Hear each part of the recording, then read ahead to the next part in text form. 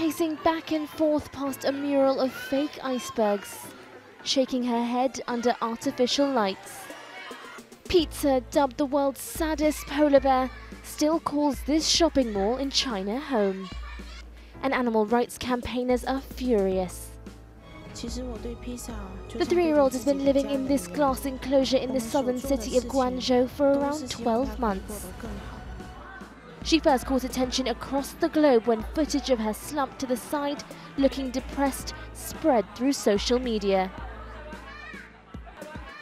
Now the Humane Society International has released this video to get Pizza and the 500 other species living in the Grandview Aquarium out. More than 1 million people have signed a petition backing the call, and Yorkshire's Wildlife Park in Doncaster has offered Pizza a new home. But the aquarium are disputing that claim.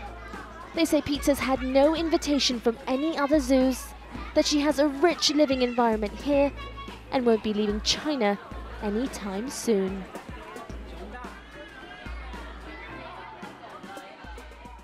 Ignition. Lift off.